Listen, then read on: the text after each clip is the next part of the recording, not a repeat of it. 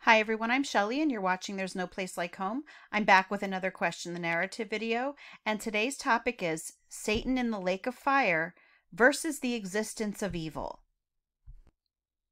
Since delving into full preterism and sharing those findings on my channel, it has been very common for me to receive comments about how Satan could possibly have been in the lake of fire by AD 70 when there is so much evil in the world today.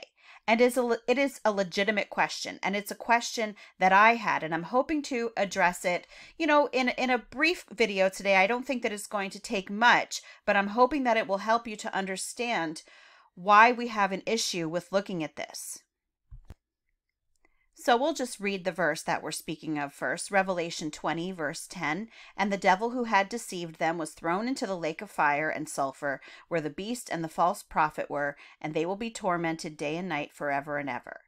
So it is a common stance that when the devil will be thrown in the lake of fire, that everything is just going to be peaceful. There's going to be no more evil in the world, no more sin in the world, because the devil is now gone.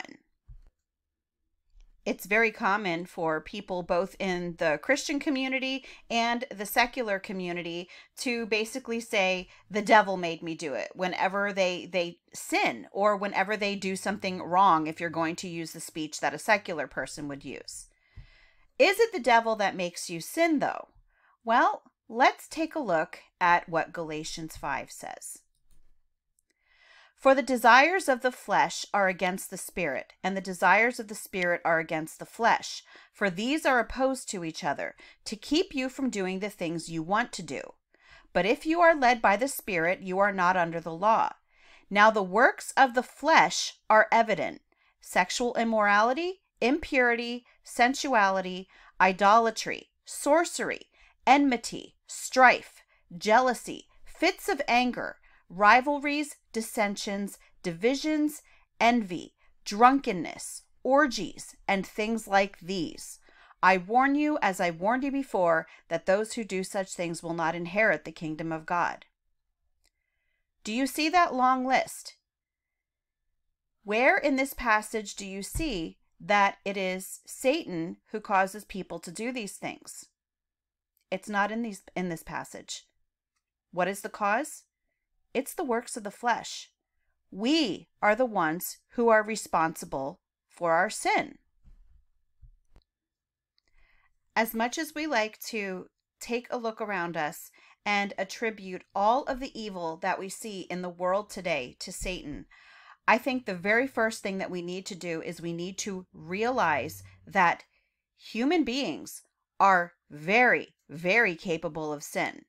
And we need to start holding ourselves accountable for these things and stop blaming Satan for the things that we as people are doing.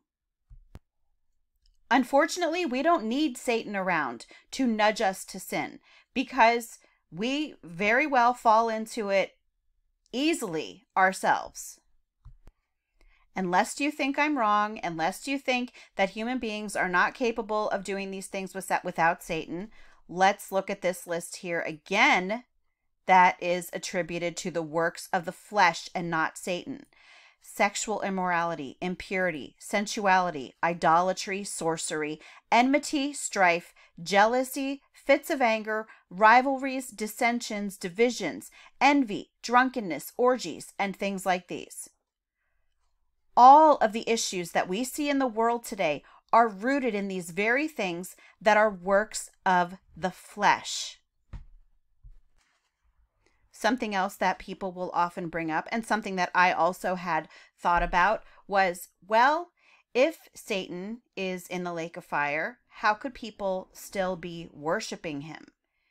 And we certainly know that that is the case. We see it a lot, and it says Illuminati, but there are a lot of secret societies that have Luciferian agendas. We know that there are sacrifices to Moloch. There are satanic groups everywhere. Does that mean, though, that Satan is not in the lake of fire? Does that mean that Satan is still alive and well? Well, I've got some examples to share with you. I'm sure you all recognize this man. And I'm not trying to start a debate in the comments over who he was and what his agenda was or anything like that. I am pointing him out to show you that here is a man who gathered a huge following in his life, is no longer alive, yet he still has followers today. Is he still roaming the earth? No, he's not. Here's another example. Karl Marx. And you see the hidden hand there, that Freemason gesture. But going beyond that, here is Karl Marx, another man who is no longer alive, no longer walking the earth, yet he still has followers as well. People who had a huge influence while they were alive will continue to have an influence on people for decades, even hundreds of years to come, depending on their level of charisma. So if you think of the fact that Satan is a supernatural being, and